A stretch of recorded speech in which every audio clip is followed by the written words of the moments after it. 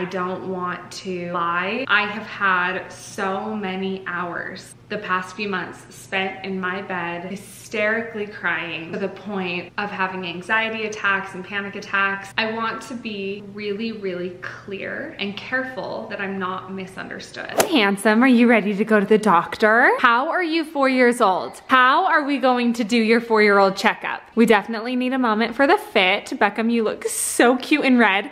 Oh, you just want to show off and get up into a sitting position all by yourself? Yeah, he loves his YouTube family. Hi, baby. It's a little cooler today in Utah, unbelievable because it's June, but I'm gonna put this little leather jacket on him. So cute. Blakely, are we gonna go to the doctor? Can you say doctor? Good job. Blakely's been saying doctor, doctor all morning since I told her. Yeah, we're gonna go for Beckham's checkup, huh? And we're gonna get her little tiny cough checked out too. Yeah. Say checkup. Good job. Hey sissy, thumbs up. Good job. You're in the car, ready to rock. Beckham has a checkup today at the doctor, and a couple of you actually even commented and noticed Blakely's having a little bit of a cough. Ooh, right there, right on cue. And I'm gonna have him just check her throat and ears just to be extra safe. Then I think we're going to get a shake or a little swig, special drink, something while we're out and go visit Daddy at his office. And I think we'll surprise him.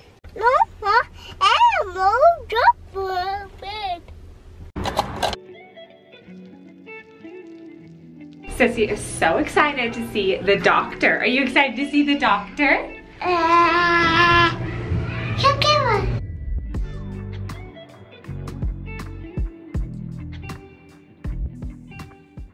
Just got Beckham's weight and height, and he did cry because you guys know how he gets kind of PTSD when we come to the doctor. I'm hoping after enough times of getting the Botox and phenol under anesthesia, he won't have anxiety anymore. So fingers crossed this appointment goes well, and I promised him no shots. You did so good, Bubba. You're so brave. I'm so proud of you.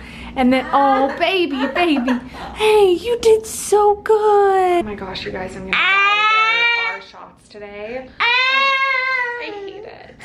Okay, we just got back in the car. We finished up. Beckham did have to get 2 shots because we do vaccinate him. So he got them in the right arm. So at least it wasn't in his legs and he didn't have to take his pants off because that's when his anxiety like really sets in. Blakely was an angel because she's so obsessed with like, Mama called the doctor and the doctor said no more monkeys jumping on the bed. So when the doctor came in, she was like, doctor, doctor, check up, my turn, the whole time he was doing Beckham. So she was freaking stoked. Blakely, you did so good. And Hunter texted me and was just so sweet, and he might want to actually meet up for lunch or just like a quick little shake. So we'll see if we go meet up with Daddy, but if not, I still think I'd like to go at least surprise him at the office. Oh, I don't know if it'll be a surprise though, because we'll need to call and see how busy he is. But I also wanted to update you guys on Beckham's weight, length, all of that good stuff, because it is so weird to me, because at the beginning of Beckham's life, we were used to so many doctor's appointments back to back. But now, oh, are you okay? Oh, also, they checked Blakely. She's 100% good. Ears, throat, everything. So that little cough is just like a gnarly little dry throat or something. So we're keeping her very hydrated, and we have a humidifier in her room. But like I was saying, it's so wild to me because Beckham had so many doctor's appointments when he was really little, and he still has a lot compared to Blakely, don't get me wrong. But I don't see the pediatrician as often as I used to. It's only like once a year now that he's 4. So they did his growth chart and like updated me on everything. And I have amazing news. Beckham is now in the 4.89 percentile for weight and age, which is amazing because usually he's literally under 2%. So I was so excited, and he is doing really well. This is like his little growth chart right here, if you guys can see that. And then he is growing taller at a healthy rate. And so that is all very exciting. He is in the 2.4 percentile for his height. Oh, so maybe he's short. Is he short or tall? I'm not sure. But either way, he is healthy as a horse, and everything looked amazing for both kids. Both kids are healthy, which is such a blessing. So we are gonna go celebrate. I wish more than anything, like in these moments, that I could like get Beckham an ice cream for doing such a good job. I don't know why I've been so emotional lately, but I just wish that I could like reward him in the typical way that you would reward a child. But I'm just gonna do my best to make him happy and cozy all day since he did just get vaccinated. And I think we're gonna go meet up with Daddy. So we will see, and whatever we do, I will vlog it. Yeah, Daddy. You guys already know we had to get our birthday cake shakes. Is that yummy, sissy? You got your shake? Shake it. Good girl. Mr. Beckham just got done eating and he ate phenomenal for me today. I mean, he always does, but he ate really well. And I'm sure he is going to sleep like a baby. Both of the kids are quite tired and it's definitely time for naps. But after shots, Beckham always sleeps and is out like a light. So I'm sure he'll get a lot of rest today. I just got home and of course there was an Amazon package on the front porch and I'm so excited because I've been wanting to get just some like graphic oversized t-shirts so that I can wear them around the house and wear them out and about. And I never wear graphic tees, so I didn't want to spend like a lot of money, but I just wanted to get a couple comfy ones and this is the first one I got. Okay, it looks like it's gonna be the perfect size. I wanted it to like cover my bum, but not too much. But I just like literally searched graphic tees on Amazon. This is so cute. So I'm really excited about that. You guys know I'm a comfy clothes queen. The kids are down for their naps, so you know what that means. I just wanted to talk to you a little bit about why there was no birthday vlog. And I am just ready to be 100% honest with you.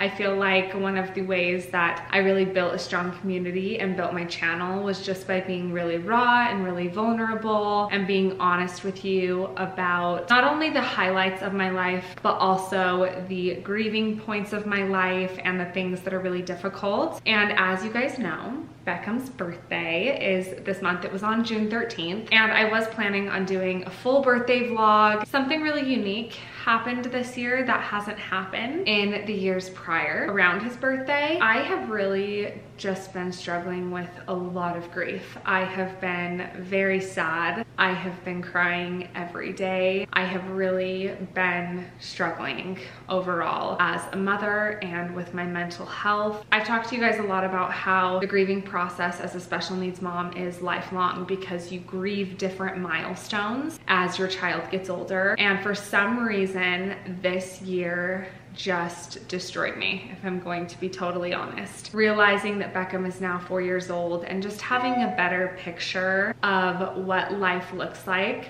was really heartbreaking for me. And I don't want that to ever be misconstrued to me not being grateful for everything that he's accomplished. I am so open and I talk so much about the amazing parts of our life, but I don't want to lie and I don't want to come across almost in a sense of toxic positivity where I act like real life and grief and sadness isn't happening behind the scenes, because it is. I have had so many hours the past few months spent in my bed hysterically crying to the point of having anxiety attacks and panic attacks and just being devastated that I cannot take my son out of pain that he's in. Just absolute devastation that he will never get to see the world the way that I see it. If I could trade him places, I would in a heartbeat, and I can't. I literally cannot do that. There is so much that is out of my control, and it is so uncomfortable to be so out of control in terms of your children. And that's just been a huge adjustment for me as a mom. And I think when your children are little,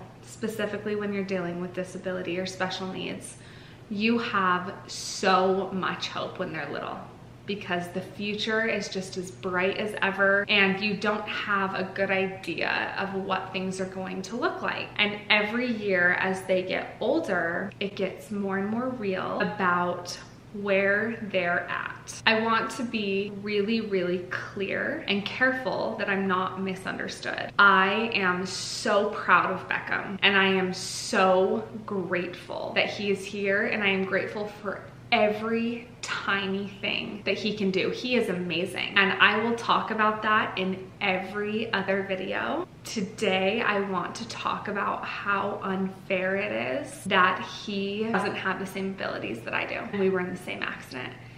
It makes me so angry. I'm angry. I'm angry with God.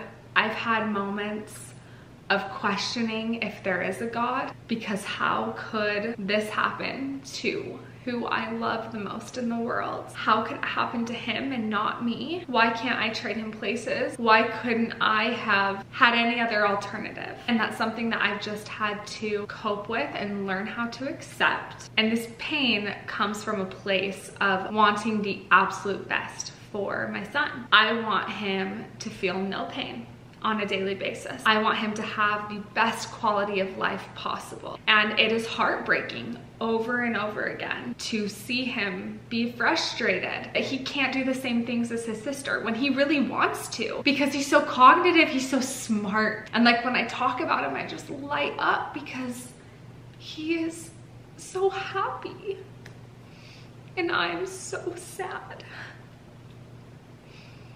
And he's the one in pain. And I just wish I could transfer some of that strength to myself. But the reason there wasn't a birthday vlog is because I'm just struggling. And I was really sad this year. And of course, we spent the day as a family really happy and really joyful and celebrated his life because he deserves that every year. And I am celebrating his life. But I'm just going through a really big wave of grief this year. And I wanted to be open about that because regardless of whatever you are grieving, I know that waves of grief come and go and they can be really unexpected, and I never thought that a birthday of his would be so traumatizing for me. As I've worked on processing this and I'm in therapy, I'm getting professional help, which I'll need for the rest of my life, obviously. Of course, it's traumatic. Although Beckham's birthday represents the day he was born, which is all he will ever know that I think of it as. It also represents the day that I almost lost him. I wouldn't be the mother I want to be if that wasn't so traumatic. Like, I almost lost him. Our lives changed that day, and it was really painful and really hard. And I know it's been 4 years, but lately it's felt so close to home. I just wanted to share that with you because I know so many of you asked about a birthday vlog for him, and I literally am so crazy. I am already planning his 5th birthday because I'm a psychopath, and it's gonna be freaking epic, and it's gonna make up for what you guys didn't see this year. But of course we still celebrated him, but I just wanted to keep it more intimate because I didn't want a camera involved. I just wanted it to be Hunter, me, Blakely, and Beckham. However, I hope that you guys enjoyed today's vlog. It was fun to give you an update on Beckham's progress in terms of his height and his weight. So proud of him. He's getting so big. But I love you guys so much, and I want to remind you to be brave like Beckham. I can't believe I have a 4-year-old. It is so mind-blowing. It just really has been 4 years of miracles. And I love you guys so much, and I will see you in our next video. Bye.